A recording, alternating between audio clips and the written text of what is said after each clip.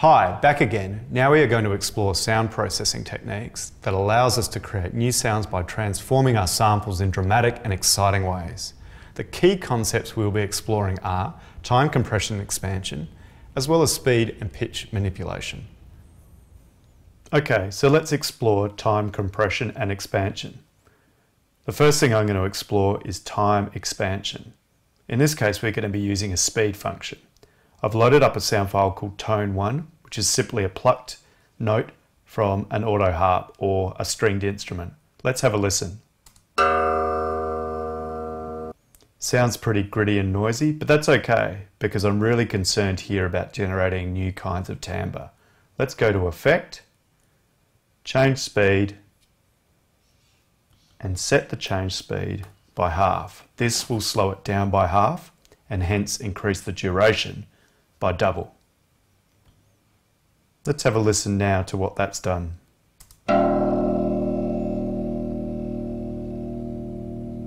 Sounds pretty ominous. I like it, so I'm going to keep it by going to File, Export Audio, calling it Drone from Tone 1. Make sure it's a wave and 24-bit and click Save. Click OK for the metadata. And that's it. In this example, I'm going to perform time compression. We've got a paper tear sample here, which is quite long, about 2.5 seconds or so. Let's have a listen. What I want to do is I want to use this to create a short, interesting, percussive sound. So let's go to Effect, go Change Speed, and I'm going to change it dramatically by speeding it up 10 times. This will in effect reduce it to 1/10 of its duration. So about 230 milliseconds or thereabouts. Okay, it's performed it. Let's have a listen. Okay, that sounds nice. I like that as a short percussive element.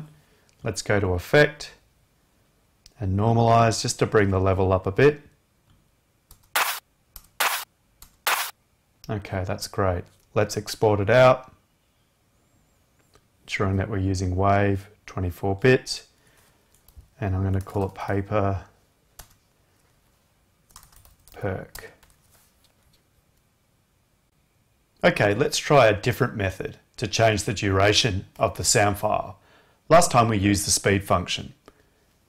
The thing about the speed function is it changes the pitch. As we increase the speed, and the duration of the file goes down, the pitch goes up.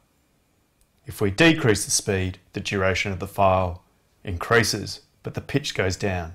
Let's use the tempo function, which should change the duration whilst not affecting the pitch. Let's have a listen. We've got a simple water sample here in a sink. Let's manipulate that. We go to Change Tempo. We're going to change the tempo by about 50%. You'll see down here that this will increase the length of the sample by double, but the pitch should be the same. Let's zoom out, have a listen.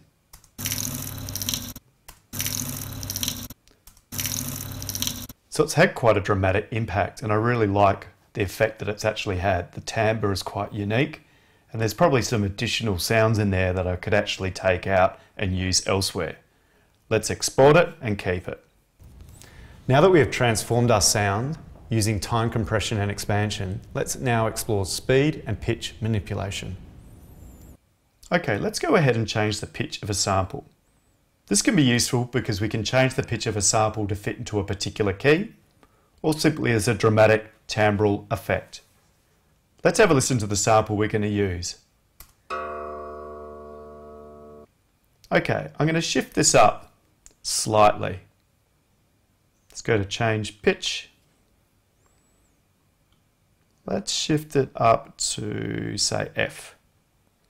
It's worth noting that the program doesn't know what the original pitch of the sample was, so you might have to use your ear in certain cases to make this work. Let's click OK.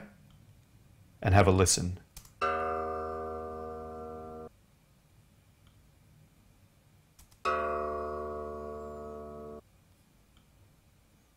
Okay, so all I was doing there was undoing and redoing the pitch process so I could compare before and after. I like what it's done, so I'm going to keep it.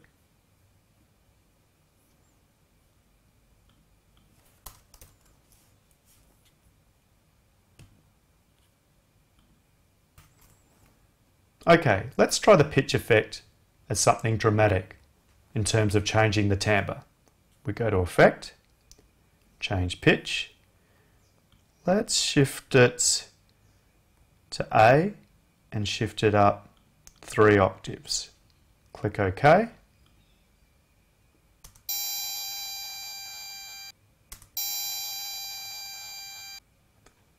I like what it's done there, even though it's a bit bitey and not really useful as a pitched sound. It could be shortened and used as a percussive element. Say for example, if I selected this portion. I like that, so I'm going to trim it, normalize it, and keep it.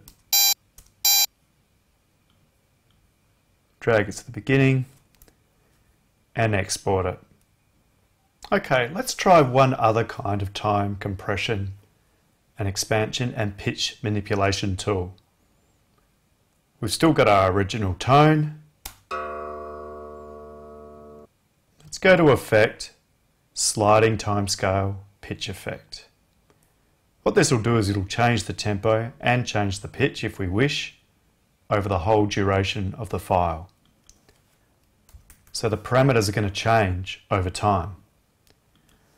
Let's get it to change from 0 being the original to 200, and we'll shift up the semitones from the original being 0 to 12 or 100%.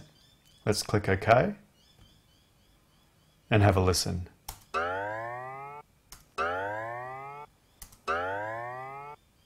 Even though musically I'm not sure how that might work, I like the sound effect of it, and I think if I could process it and manipulate it using other effects, it might actually prove useful musically. But it definitely sounds like something I could use in a sci-fi of the 50s variety film. I'm going to export it and save it. That covers the basic practical steps of using transforming effects. These effects will provide exciting and interesting ways to create new sample materials for the creative activities. Your task for this week will be to create 3 different types of sounds using the effects and processes from this week and upload them to the repository.